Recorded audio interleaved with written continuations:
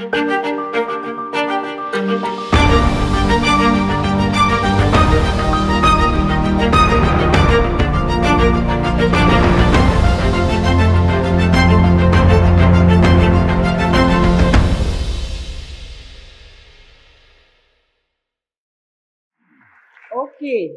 kitikkanek sa matsimpa.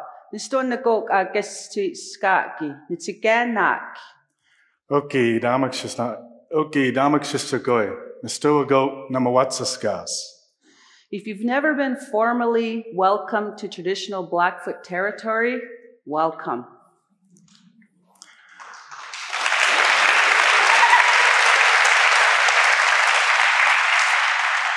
Kainai High School, this is our story. It's an opportunity of student success stories, a place where students can gain knowledge and opportunity. It's an opportunity for students to understand who they are as a First Nation Blackfoot person from our community.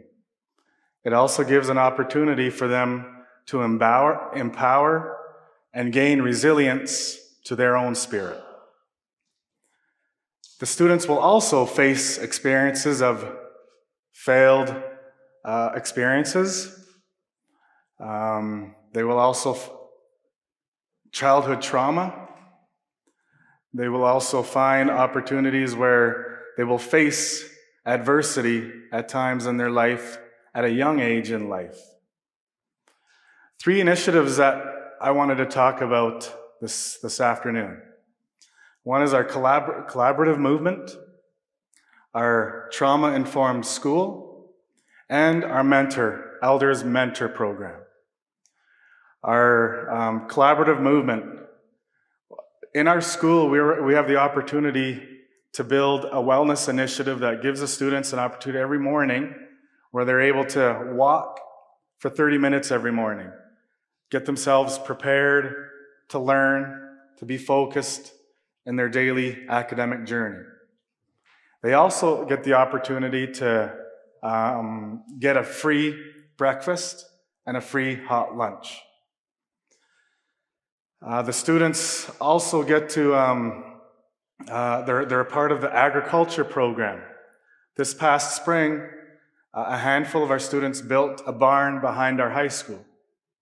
And with them getting the opportunity to feel that they are someone in building that barn gives our chance to give the students the opportunity to find therapy, to be connected, to find trustworthiness through animals, horses, calves, cows. So it gives them that opportunity. We also offer dual credit. Students gain the opportunity to already get college or university credit as they move forward. The second initiative is our Brain Story certification course. And in general, our high school is a trauma-informed school. So 2 years ago, our staff took part in the course. Every Wednesdays during our PLC time, we would meet, we would collaborate, and get a better understanding of who we are through the neuroscience of the structure, the serve and return, executive function, but at the same time, we're able to relay this into their daily curriculum. So we embodied it with our First Nation culture, with our Niitsitapi values, and through that, we were able to find and seek ways of collaborating and building with our way of life and the neuroscience, putting it together and offering our students some curriculum that will empower them as they move forward. The last initiative I wanted to talk about is our Elder Mentor program. Our students had a vision, and in that vision, they wanted to build a teepee-like structure in one of our classrooms, and in the classroom, the teepee structure was there. There's other artifacts in there, and as we were coming up with the structure, the elders were a part of it. And once it was all done and complete, the teepee was there. They come in, and they're able to get a better understanding of our Blackfoot traditions and customs. So that way, when we celebrate our annual Akugatsan, or our Sundance during the summertime, they won't feel afraid, or they won't feel shy or anything. They're able to understand what our customs are. So through that, our elders get a chance to storytell to the students. They get a chance to relate their stories within their grandparents or grandmothers, grandfathers. They can connect that way. So it's very empowering to our students to get that initial contact of who we are as Blackfoot.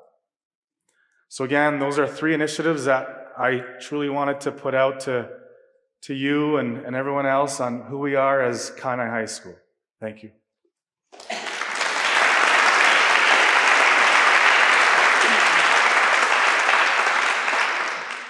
The reality of our community is that our children, our grandchildren are suffering from the effects of what my late older brother, Narcissus Blood, would call unresolved historical trauma, such as colonization, being put on small reserves, our traditional ways of life being taken away, being put in Indian residential schools where our language was forbidden. Charlton and I are both survivors, one of the last generation of Indian residential school survivors. And even though our children at Kainai High School have not attended Indian residential schools, they are dealing with parents and grandparents who have those unresolved traumas from their experiences at residential schools. So we're dealing with the history. We have a serious opioid crisis that our community is dealing with. Children coming to school, where school is probably the safest place for them right now. Our suicide rates are very high.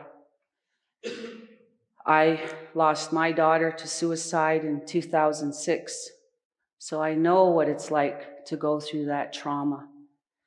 And because Charlton and I and many of our staff members are from the community, we know what the issues are. The answers to all of the things we have to deal with come from within. We know what we're dealing with. All of the administrators within Kainai Board of Education are first of all from the community. Second of all, the majority of us have graduate degrees, real strong leaders in education. And one of the things that I found that has helped me personally is coming to know who I am. And how do we do that? By acknowledging that our ancestors have been here since time immemorial. We know the land. We are connected to the land. Our songs, our ceremonies, our way of life, our language is embedded in this land that we call Ganeskachkwe, or Siksigaitsitapi. Ganaisin is our tribe's constitution. This year, we celebrate the 30th anniversary of this Elders' Declaration of who we are. Ganaisin tells the world who we are as Gana, but also it tells our young people who we are. So it's a document that back in the day, 30 years ago, when the majority of our people spoke Blackfoot language, we didn't really have to have this, but today we do, and that's what we teach our children. I'm so grateful for the many opportunities that I've had as an educator to work with our children. We've done so many amazing things with our children, such as taking them on trips, for example. We've taken students to the Toronto Raptors game in Toronto. We fundraised, and the whole community came together, and we took a group of kids, middle school kids, to Disneyland. And just last year, Charlton and I worked really hard to get about 25, 30 of our high school kids to New York. And for us, for people out there, it may not seem like a big deal. But for our children, many of them, that's their first time in an airplane, their first time leaving the reserve. And they, for just a brief time, they get to see what the world is like out there. And they get a break from the realities of back home. But we have to always remember that we, as Indigenous people, we are very resilient. In spite of all the traumas, we're still here. We're teaching our Blackfoot language to our children. And as Charlton mentioned, we have elders in our midst, elders in our school. We're so rich. Our elders say, Gana never had to borrow. We were one of the few Indigenous peoples, tribes in this land called Canada that never, ever lost our traditional ceremonies. So we're still a very strong nation. And that's what we're trying to teach to our children so that we can empower them. I'm going to share with you a song. And this song is called the Women's Warrior Song. I was able to travel to, I did my graduate PhD work at UBC in Vancouver, and I sat in a lodge, a sweat lodge with women, and they gave me the rights to sing this song. And the song is to honor all women. So this song is for the women here that are sitting here in this audience. This song is for those of you who are not women to think about your mothers, your daughters, your granddaughters, whether they're still on this earth or in the spirit world, like my daughter is, and my mother. I'll sing for you. And I think that I just feel like the more we teach our children to value things like Gitsit and our language, to value the land, to value our elders' teachings and stories, to value the ceremonies. If we could give that to our children, that's what's going to make them strong, and that's what's going to keep us going. So I will sing the Women's Warrior Song.